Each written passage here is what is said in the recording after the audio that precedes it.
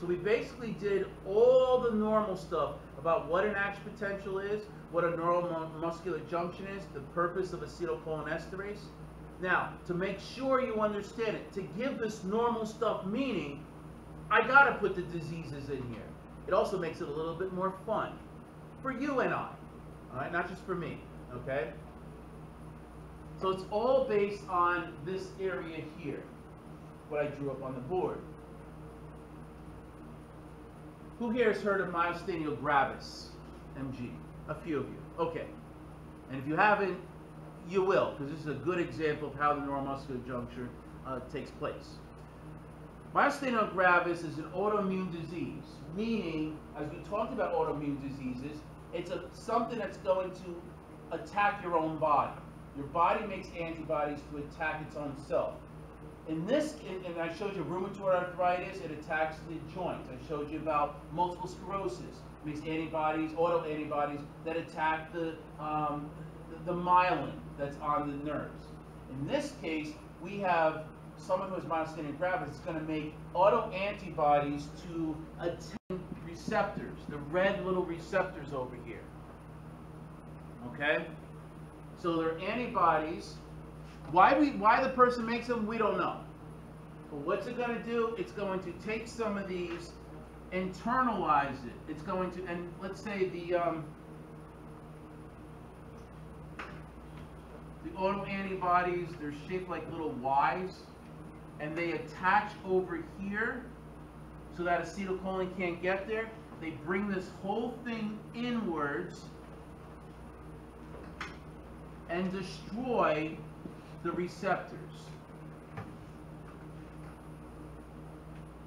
So now acetylcholine comes out and has no place to go. Would you have a contraction there, or would you not have a contraction there? No contraction. So they have what we call flaccid paralysis or spastic paralysis.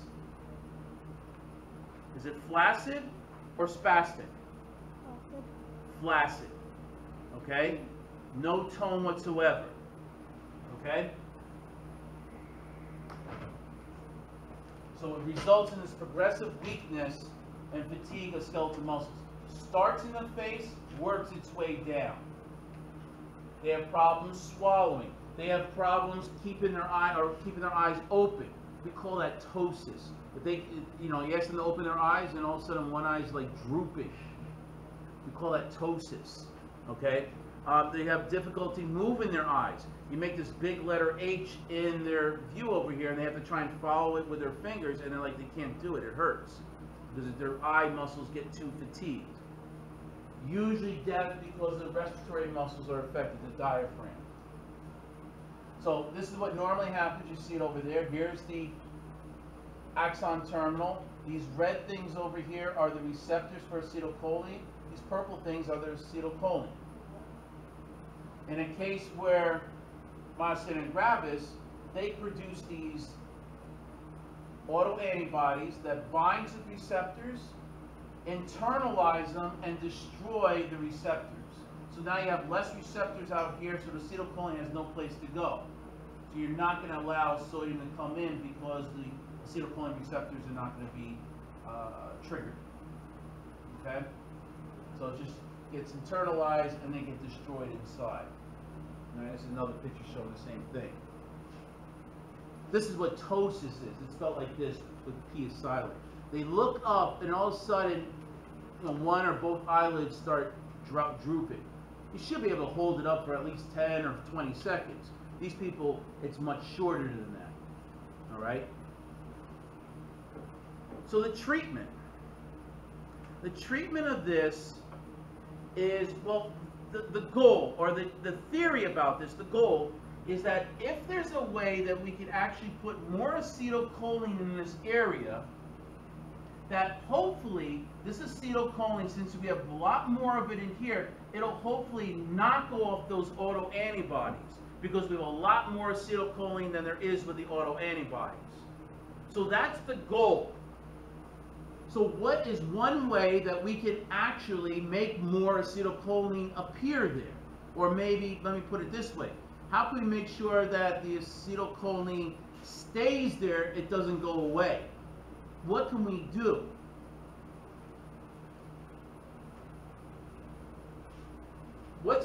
Normally, what's going to make the acetylcholine go away?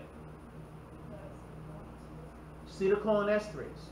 So why don't we get a medication that's going to block this to allow more acetylcholine to stay in that area? You see?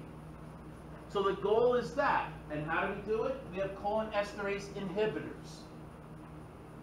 And that's going to keep more of the acetylcholine in that area to hopefully knock off those autoantibodies. They flood the receptors. Okay? That's the theory how they're trying to do this. And it works out pretty good. There's other things that doesn't work out, but this is their main goal. Okay? Questions about that? All right? All right. This is what I'm trying to show. The diseases are giving this stuff meaning. Don't memorize it. Understand how the diseases work. That's going to reinforce to make sure you understand this concept over here. Instead of you just forgetting about what this concept is and then relearning it later on in your career. You don't want to relearn it. You want to review it. And there's a big difference between reviewing and relearning. These diseases will help you to remember them. We have neuromuscular toxins. Pesticides. Pesticides are cholinesterase inhibitors. So what's going to happen here is that these pesticides will bind to the acetylcholinesterase and make them not work. Now, I'm not talking about Myasthenia gravis. We're done with that. But in another thing, you breathe in these pesticides. Some of them be toxins, right? And what's going to happen here is the acetylcholinesterase is not going to work, which means that these acetylcholine green dots are going to stay on the receptors for a longer amount of time. So if they stay on it for a longer amount of time, are you going to have a continuous amount of action potentials on the muscle or not enough? Continuous. Does that mean the person's going to have a spastic paralysis or flaccid? Spastic. You see what I'm saying? It makes sense. Okay? And they usually die of possible suffocation. Curare. Any of you heard of Curare? You probably, yeah, a couple of you've heard. But they're also in the movies, but they don't say the word Curare. But you see in South America, they have these little, as the natives over there, they have little darts and it shoots them in the neck and they fall over. There's a movie with The Rock a few years ago. It's not The Rock anymore. What's his name? Yeah, Dwayne Johnson, right. What's that? Rundown? Yeah, I think it was Rundown. And what it was there was a native that, yeah, what's that? Him and the other guy, he was chasing the right? Yeah, the monkeys? Yeah. Yeah. So he was shot by one of these, and he's like, what is that? All of a sudden, he falls over. And now he's aware of everything. His eyes are open, and there's little monkeys are going around, and like, I don't know, he's behind me. He's doing something behind me, but he can't move. You see, the way Curare works is that it blocks acetylcholine esterases. I'm sorry, it blocks acetylcholine receptors. So it's going to put a block here. So acetylcholine still comes out, but it can't attach to the receptor here. So if you block the receptors, are they going to have a spastic paralysis or flaccid? Flaccid. And that's what happened in the movie. He just like keels over, and it loses its potential after like I guess a couple hours or whatever, and then he can move around. But we actually still use Curare as a muscle relaxant just before you go under the anesthesia for any kind of surgery. Some doctors still use the Curare. A certain dosage, you don't make a big dosage, but that's what they use it on. Okay? Questions about Curare? Okay? The black widow spider, hey! The black widow spider, there's a venom in there called Latraxin. Latraxin is the venom, and it's going to stimulate a whole messful, God bless you, a whole messful of acetylcholine release from the presynaptic cleft. I'm sorry, the presynaptic membrane. So you're going to have a lot of these green dots going out there. Is that going to cause spastic paralysis or flaccid? Spastic. You're getting the hang of it. Right? Does that make sense? So yeah, maybe they're doing some kind of research and using Latraxin, black widow spider venom, for Myasthenia gravis, because that's going to flood this area with a lot of acetylcholine. See, that's what you got to do. You got to put this stuff together. Okay. So that's what a black widow spider bite looks like. Here it is, initial bite in 3 hours and 3 days. I mention this because this is one of the two spiders that are deadly in North America. What's the other deadly one we got to watch out for? No, tarantula is not poisonous at all. I mean, unless you're allergic to it, like bee stings. I mean, bee sting is not allergic unless you got a whopping amount of venom in there, and that'll just do it, or you're allergic to it. But tarantulas, they aren't poisonous unless you get a lot of venom in it. But what's the other one besides the black widow spider? You just need a drop, and this will start doing it. Yeah, the brown recluse. All right, the brown recluse doesn't cause any neurological things, but I'll put it up here just as an FYI because most students do ask about the brown recluse. The brown recluse, what that does, it causes more of the GI symptoms. Gastrointestinal. They get nausea, they get vomiting, that kind of stuff. But the thing that we are more concerned about than losing a lot of water is necrosis. They get a lot of dead tissue where the bite happens, and it happens very rapidly. How you can tell about the brown recluse? Now, this here, the black widow spider, they have this ominous little red hourglass that happens on the bottom of the belly. So you can't see it on the top. And most people, they say, I just got bit, and what's the first thing to do is stomp on it. Now I can't tell what it is. You know what I'm saying? You gotta look on the bottom. But it has this hourglass that's over here. For the brown recluse, it's brown, and they have different sizes. The legs are pretty long on this, okay? But they have, what's known as the violin shape on its back.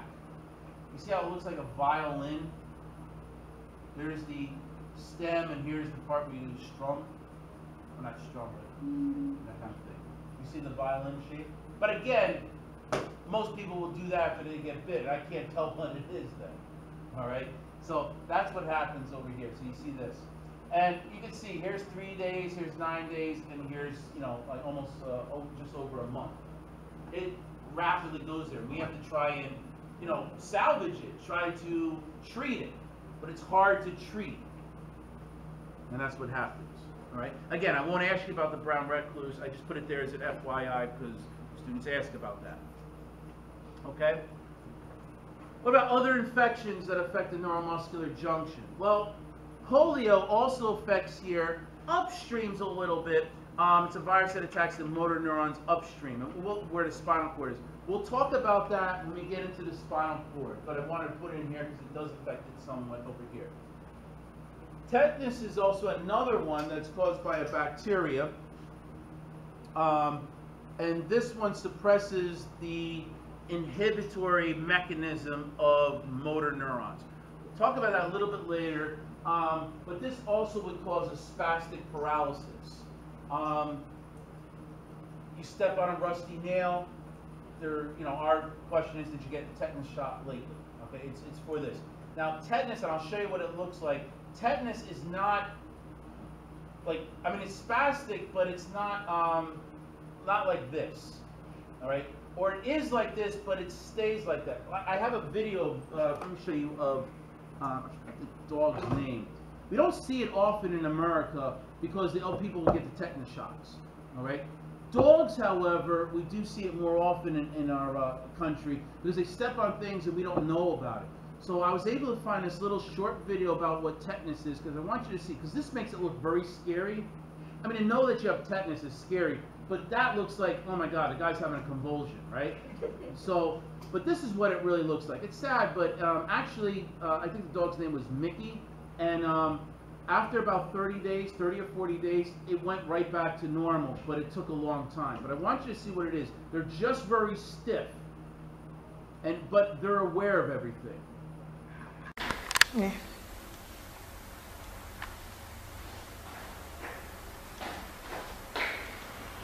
This dog suffers from the most horrible disease that we have in the animal kingdom, from my point of view. He has tetanus, an infection with Clostridium tetani. He's completely stiff. Completely stiff. He's like this now for 2 days. If he survives another 5 days, he can get better. But I'm honestly not very hopeful. We have to keep him hydrated. We have to try and feed him. And we have to turn him around regularly so he doesn't get wounded on one side.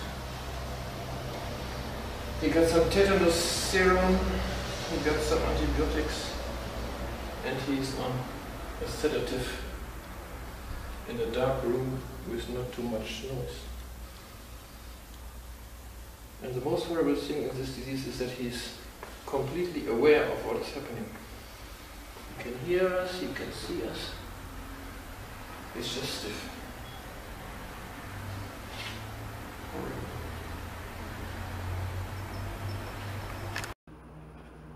So that's what tetanus is. We don't see it much in America because we have the tetanus or booster shots for that. Question about tetanus? All right, botulism, another one from bacteria. Botulism, we see it in a lot like food poisoning. Okay, botulism blocks the release of acetylcholine. So it's going to block this from occurring. So if we don't have much acetylcholine over there, nothing's really going to bind to the acetylcholine receptors. Are they going to have a spastic paralysis or flaccid? Flaccid. Do you see how you're putting this stuff together? Okay. Now botulism is also can be found in honey, and is also can be found in canned foods. Now, adults and older children, maybe like teenagers and stuff, are their immune system is pretty strong.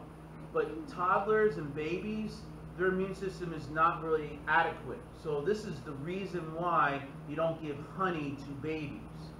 Who here has heard of that? All right, now you're all aware of it. So when you become mommies and daddies, don't give honey to children. That's the reason why, is because that you need to, just in case there is botulism in there, our bodies can fight against it easily. Babies can't. So I would know that if I were you. Hint, hint. Okay? All right. God bless you. And then we have Botox, which I don't know much about, but it relaxes muscles so that you don't have those wrinkles that are always over there. So that's what Botox. I'm not putting no botulism in my face, but some people, well, kind of cute, you know, that kind of thing. I don't know. All right, so that's what that is. Okay? So this is just kind of showing you in different places. Polio is much higher upstream. We'll talk about that later.